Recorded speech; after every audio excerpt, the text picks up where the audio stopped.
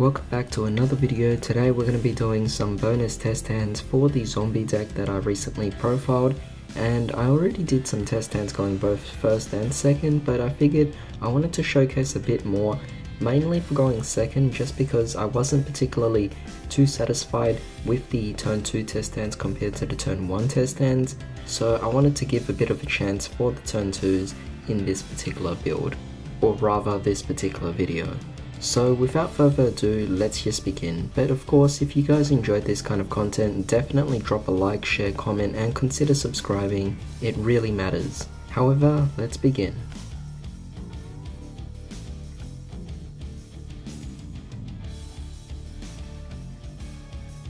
Alright, so as we can see here, this is definitely not great with 2 uni-zombies. Pretty much tells us that we have a dead card, but of course, you have to consider the potential of the deck itself as well, in terms of what it could potentially do in the following turn. So let's just start off with the uni-zombie here. Having at least one of these two is very nice, but given we already have a zombie world, kind of makes the Necro World Banshee a bit irrelevant. But we're just going to activate the zombie world right now, and let's just go with our plays here. So firstly, we're going to ditch off our Glow Up Bloom. I think it's very powerful to start off with because it essentially gets you your Battle Drop, which is essentially your negate. So in this particular case, you're already protected. However, Uni-Zombie will ditch off another card to the graveyard. Since we already have Zombie World, we have to think about what we could potentially bring to the table in this particular case. So what do we want to go with here?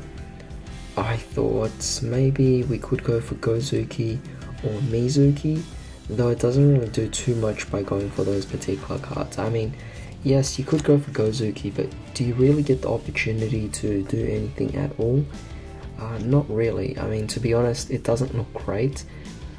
Of course, there is a way where we could actually just use the Battle Drop and bring it back out again.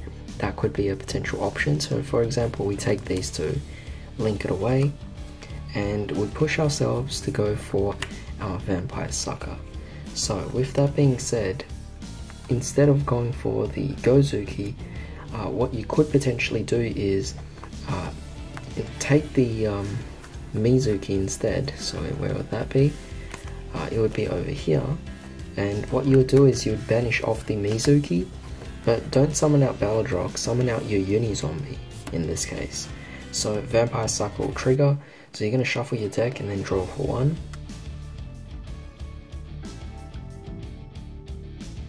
And now we're going to draw 1 card off of Vampire Sucker. We get here another Balladrock, not particularly what we wanted, but I guess it's not too big of a complaint. But at least in this case, we did kind of change things up just a bit. We get 1 additional draw, which kind of benefits us in some sort of way, but we did bring out our Uni-Zombie here, so it's not necessarily the worst thing. But keep in mind, on our following standby phase, we could easily just bring back the Balladrock, which is obviously very nice given Zombie World is already out on the board. And given that you're doing this during your opponent's turn, you'll draw 1 more off the Vampire Sucker. So in this case, you'll get an Effect Veiler, which is pretty much a disruption. So it's definitely very nice here. It's not about just going all out in one particular move. It's all about thinking about the potential of what your future plays will be on your next turn, and in this case we secured ourselves plenty of resources and we could slowly just get away at our opponent's life points, rather than going all in and risking a big hit or risking into running into a trap card.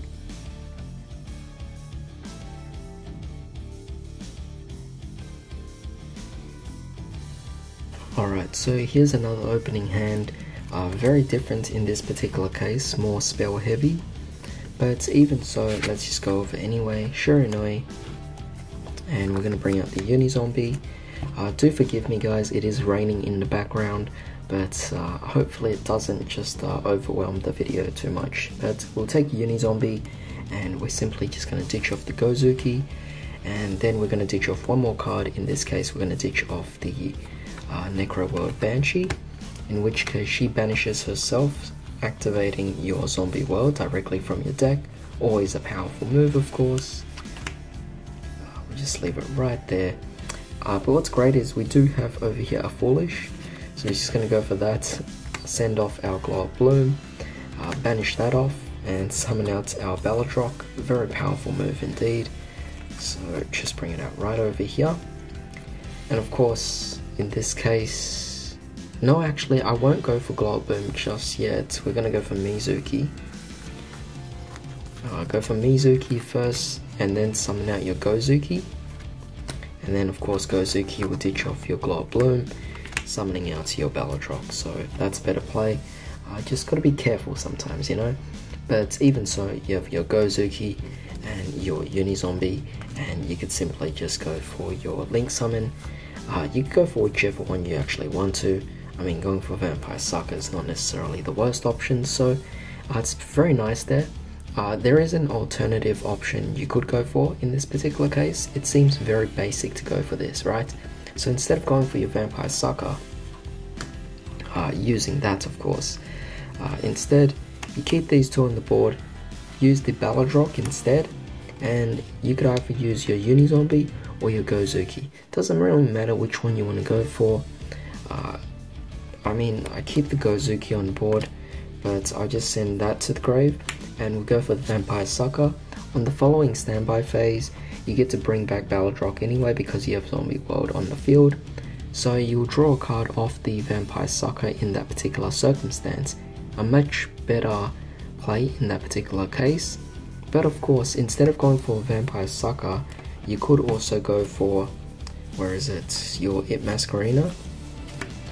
So with the It Masquerena, together with the Gozuki, you could pretty much just link away, immediately going into your Unicorn, which would also be a powerful move, and regardless, your Bellatrock will come back on the standby phase anyway, so it's great. Of course, we also have here our Super Poly, a very powerful card, and if we don't use it, we still have here the Harpy's Feather Duster anyway. So definitely great options available for you, and yeah, it's just really good setup.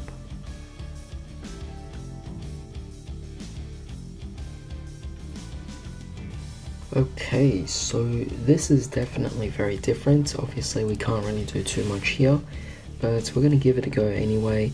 So what we could summon off with is the Gozuki, allowing us to ditch off something to the graveyard.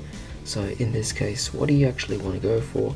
Well, you already have the Zombie World, so maybe instead of just ditching off immediately, you could activate the Zombie World, and this will allow you to ditch off your, where are you, Glow Up Bloom, banish that, and summon out your Bellatrock. So where are you? Over here. And of course, with that being said, you do have some follow-up plays.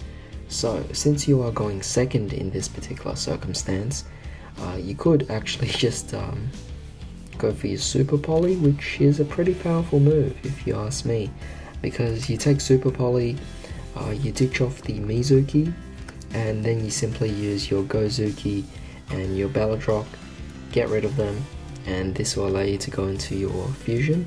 So in this particular case, you go for Starving Venom, very powerful. Of course, if your opponent has monsters as well on their side of the field and you use their materials instead, going for Starving Venom, very powerful. Of course, if you also have Drag Necro, which I unfortunately don't have, keep in mind Zombie World is out on the board, so all of the monsters on the field are going to be zombie types, meaning the Super Poly is going to be a very powerful card. You could get rid of pretty much their strongest monsters on the board, so absolutely powerful there, absolutely amazing. But with that being said, we could easily just use the Mizuki, and this can bring us back pretty much whatever we want. I'll just bring back the Bellatrock.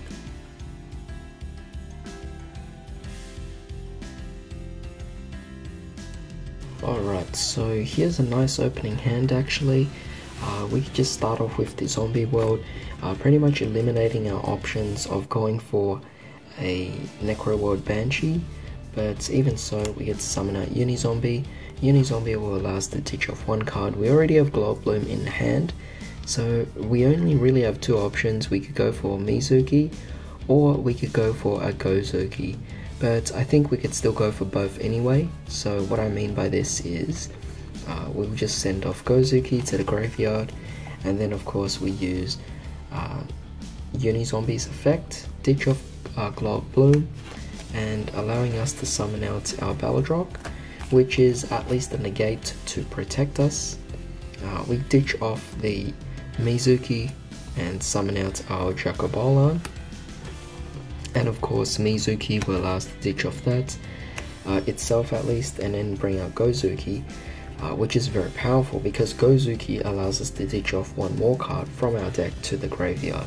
So in this case we just bring out more Mizukis just because of the potential of the card itself. It's not a hard once per turn. So you could take your Gozuki and probably your Jacobolan, link these two away, and allow yourself to go for a Vampire Sucker.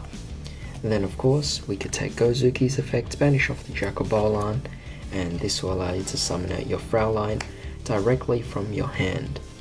So from that we also have our second Mizuki, and we just keep going. It's really nice, definitely just really powerful there, but of course having this is already quite amazing.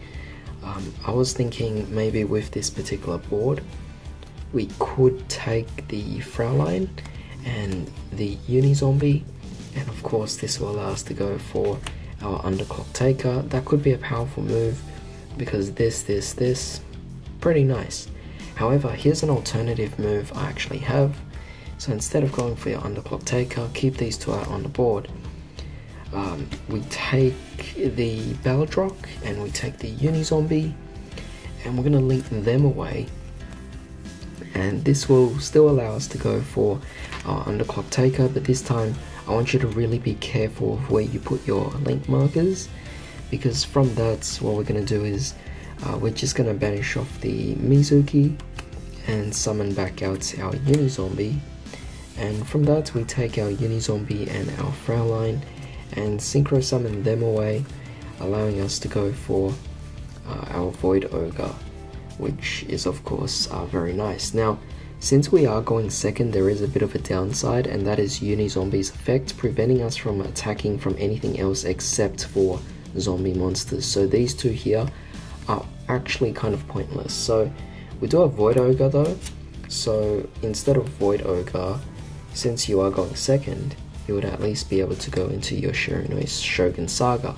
What's amazing about this is that you pretty much get to boost up this, making it much stronger than the 3000 it is, and of course you have Underclock Taker chipping away at your opponent's life anyway, so that's great. So even though you can't attack with Underclock Taker, it doesn't really matter because you're taking away so much points from your opponent's monsters. Attacking with these two, making it very strong. Of course Vampire Sucker also allows you to draw a card, so I'm going to shuffle my deck. And of course we draw a card off Vampire Sucker because a card was summoned from the graveyard since we banished off Mizuki.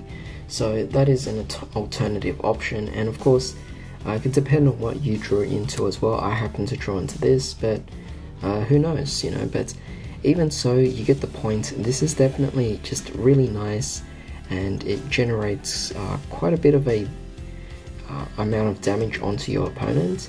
And I think the potential is there because of the fact that there are so many situations where you could have went for something completely different.